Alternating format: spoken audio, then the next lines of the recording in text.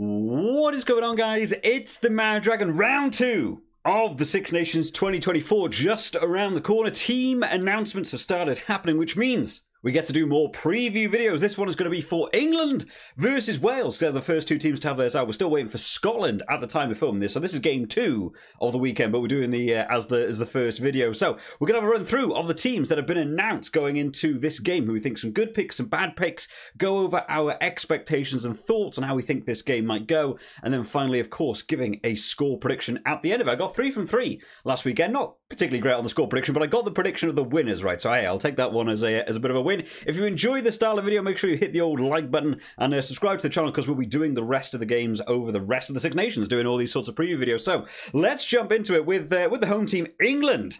England last week played Italy. Now, I caught this game sort of back to front. I caught the second half first. I had to go back and rewatch the first half. But Italy going into the lead at half-time and looking dangerous. They were looking dangerous, but England sorted themselves out in that second half, a much more professional second half from then. A couple of those boys coming on from the bench made a bit of a difference in that team, and they were able to cement out the game, and it just looked like a different England team in that second half. They really took control of the game, and I actually think they'll be quite annoyed to have conceded that last try from Ioane right at the end of the game, because that scoreline could have looked very good. In the end, losing bonus point for Italy, and look good doing it too. So England have got things to work on. I think we knew this was going to be sort of the thing coming into the tournament for both them and Wales, right? They're on the rebuild, some new players coming in. Now, in terms of the team to talk about going into this week, not anything to talk about in terms of team changes. As far as I'm aware, I think it's a completely unchanged team. So we'll have a run through and go over some sort of thoughts on it. Starting out then with the old forwards in the front row: Joe Marler, Jamie George and Will Stewart. Lock department: Maro Itoje and Ollie Chesham.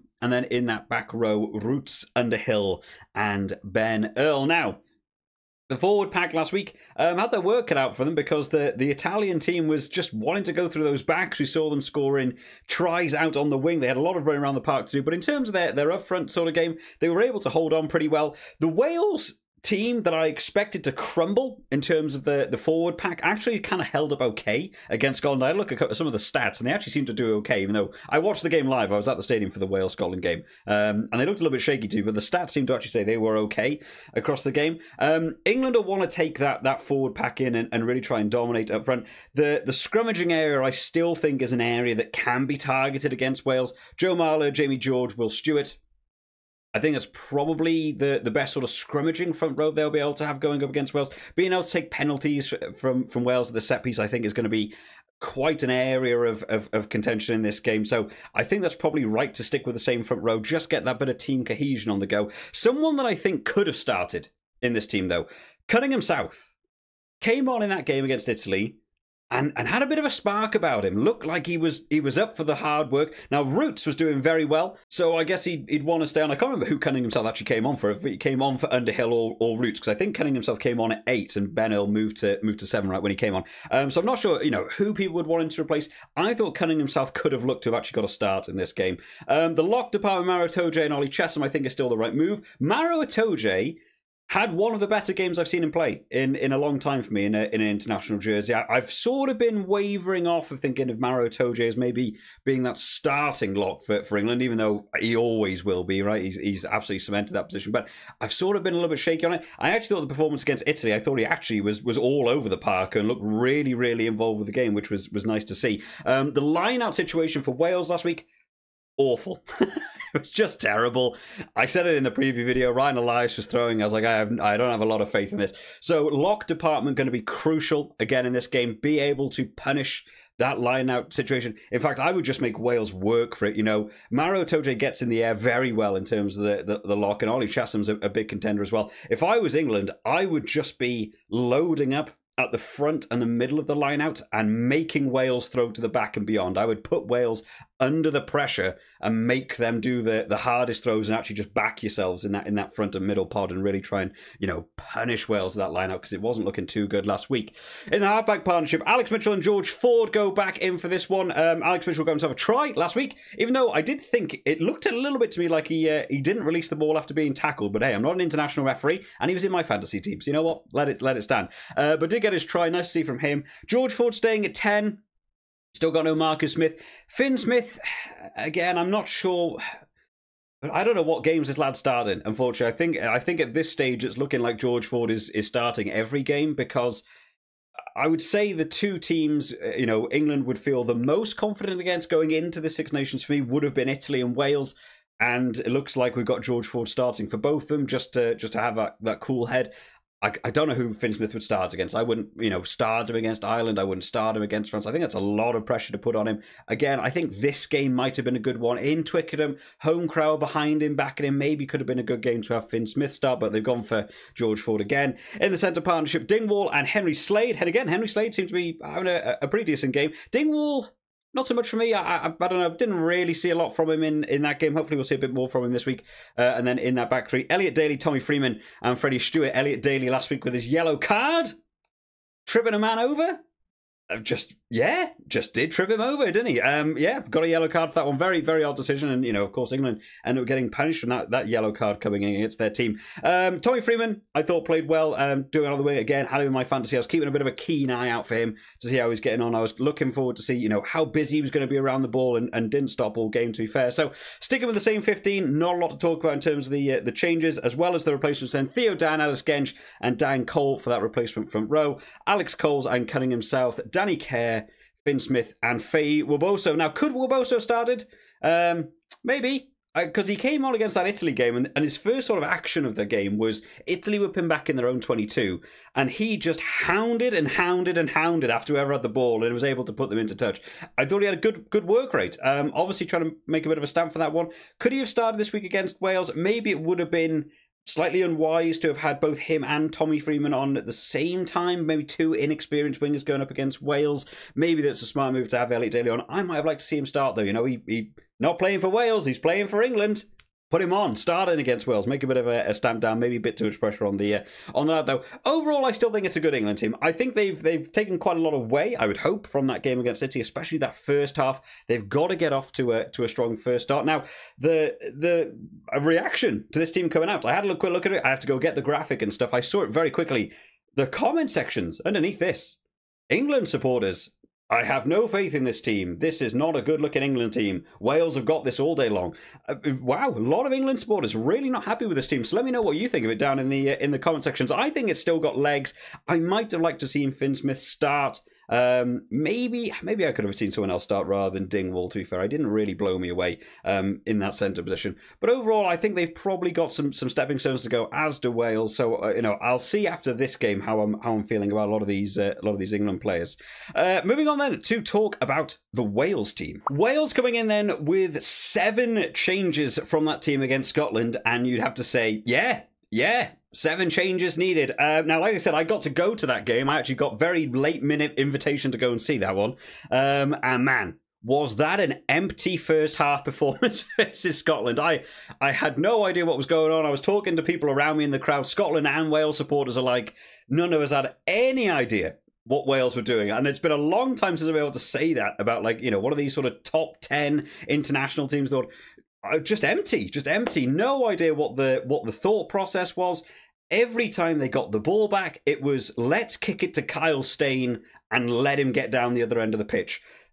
Defence was not on point. Line-outs were awful. Ryan Elias is on the bench this week. I think that's a good move.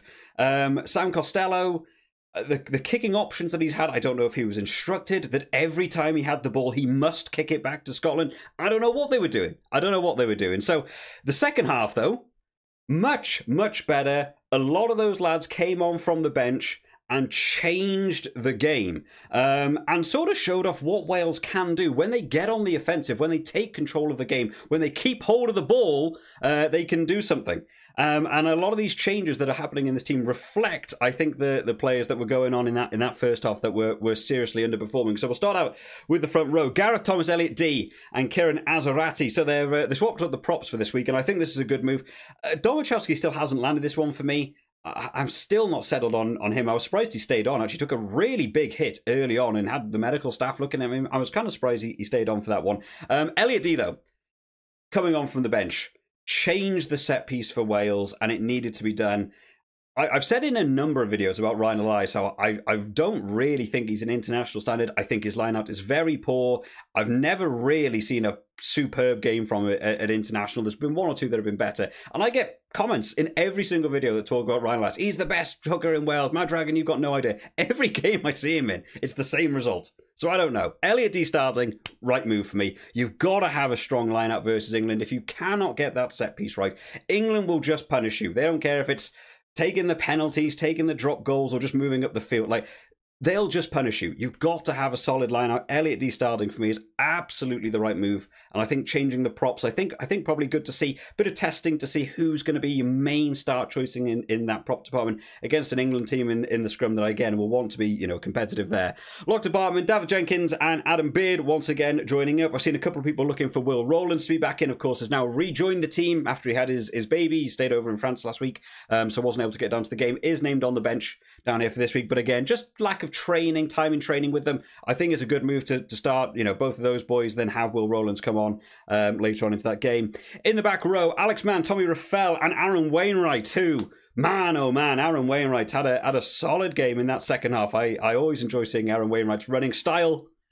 It looks like the most uncomfortable running style I've ever seen from an international elite sports player, but it works. It works for him, and good on him. You know, he's got a great bout of pace on him. Got over for a try last week, and was looking good doing it. Alex Mann, I thought, had a decent game. Again, it's all just talking about that second half, because anything in that first half, it just couldn't get anything going. It was just tackles after tackles. But the back row ended up doing really well. For anyone who caught the fantasy video we did on Monday, the Wales back rows were up there. They, you know, all three of them were in like the top 6 for best back rows of the round. Absolutely wild stuff. So really came to life in that second half. In the halfback partnership, Thomas Williams and Johan Lloyd were swapping it up, and good move. Yeah, Gareth Davis for me was not really getting anywhere in that game. Costello, as I kind of said last week, he hasn't landed that international shirt for me. Didn't do a lot in the game. Johan Lloyd came on, has a spark about him. He didn't get everything right. And I'm not expecting him to get everything right. He's still low on caps. I'm expecting things to go wrong. Missed the one kick. Had it gone over? Yeah, hey, you know, Wales win that game in a ridiculous comeback that they probably, you know, shouldn't have been anywhere near getting close to. But Johan Lloyd came on, changing the way Wales are playing, looks so much more aggressive. This is the guy for me that I want to be seeing starting that 10. I look forward to see how he gets on in this game. In the centre partnership, Nick Tompkins comes in alongside of George North, returning in that 13 shirt. No Owen Watkin at all in the team. I actually don't know if he picked up an injury or anything. I haven't caught up on any of that. And then in the back 3, Rio Dyer, Josh Adams, and Cam Winnett. I mean, Josh Adams is probably one of the big talking points. I've seen a couple of people saying, you know, Josh Adams, what is he doing? We saw him do that little flick of the ball into the crowd, giving away a penalty, gave away 3. Wales lose by 1. You know, gotta cut that sort of stuff out. It doesn't help the team. It didn't slow down Scotland. They were setting up for a line out anyway. They weren't going to do anything. You know, silly move. Gotta cut that out. I'm sure Gatland probably will have had words after that and just said, well, you know, what on earth are you doing? Could they be looking to start someone else? I still think, for me, Josh Adams is the best defensive winger that Wales have. So I would be surprised if he got replaced. Going up against Elliot Daly's, you know, a competition. They've had a lot of experience with each other in the past as well. So a lot of changes being made to this Wales team, the starting 15, and I think all of them are positive. I think they're good moves for Wales. And then in the replacements, Ryan Elias, Domachowski, and Archie Griffin. Not sure on this front row. Inexperience and underperformance. But bar Archie Griffin for me, I don't know a lot about him. That's just inexperience. We're going to be making his debut, I believe, actually, in this game. So we'll see how that one gets on. Rest of the placement forwards, Will Rowlands, Tane Basham, and... Oh, sorry, that's it. I thought that, for some reason, I thought it was a 6-2. There is not. Kieran Hardy, Kai Evans, and Mason Grady are your replacement back. So 5-3. Why did I think there was a 6-2? I don't know why I thought that was a thing. So overall, in terms of the teams... Who do we think's got the better team? I actually like this Wales starting team more than I did the team that went in last week. I think England had done the right move by maintaining consistency, just help build on what they had last week. Out of the 2 teams last week, England had like an okay first half, and then it got a bit better in the second half, and they were able to seal out the game. Wales had a terrible first half, and then had a brilliant second half. So England are looking more consistent, Wales are looking more extreme. who's going to turn up on the day, you know, what do you expect to happen? Now, my expectations for this game, I'm hoping Wales take the game to England. I don't think this England team is the one you can sit back against and just let them come like they did against Scotland. I think Wales need to be on the offensive because I think this England team is still just going to take every free opportunity that comes. Penalties will come from this Wales team because they're still chopping and changing. You've got to be the offensive team. You've got to get on that front foot. Set piece wise, I'm assuming that England would be up for taking on the scrummaging side of things. I think they'll be looking for a powerful game, especially in Twickenham, bit of crowd behind them. And the line-out situation, even with Elliot D starting, I'm still leaning more towards England being able to have the more dominant line-out. Although we saw, you know, Rutzer steal a couple of line-outs from England last week. So we'll see how that gets on. I think there's some big battle areas in this game. It's going to be who turns up off the bus, in all honesty. And I didn't think I would be saying that going into this game. I didn't think I'd be saying that halfway through the Scotland game. I thought Wales are just in desperate shape going in for this one. So in terms of a score prediction, what do we think? What do we think for this game? Well, if you'd gone into this game at halftime against Scotland, I would have said England all the way, and I would have said comfortably. Wales bounced back in that second half and I think showed what this team can do. I think England will just be able to have their game together a little bit more. If Wales turn up and play in that second half for the full game, I think Wales are actually in with a shot of being able to take this one. I'm still leaning towards England. I was going to say England by a bit of a high score, but at the end of that Wales game, I'm decreasing that a little bit. I'm going to say England to win this one by 6. That is going to be my score predictions, guys. Let me know your score predictions down in the comment section. Make sure you're locking in your fantasy teams now because they'll all be coming out over the next couple of days and what have you. I hope you've all enjoyed this one today, guys. Make sure you stay tuned around the channel for whenever the Scotland team gets announced today, because then we'll be doing the Scotland and France preview video as well. I'll see you all next time, guys. Bye-bye.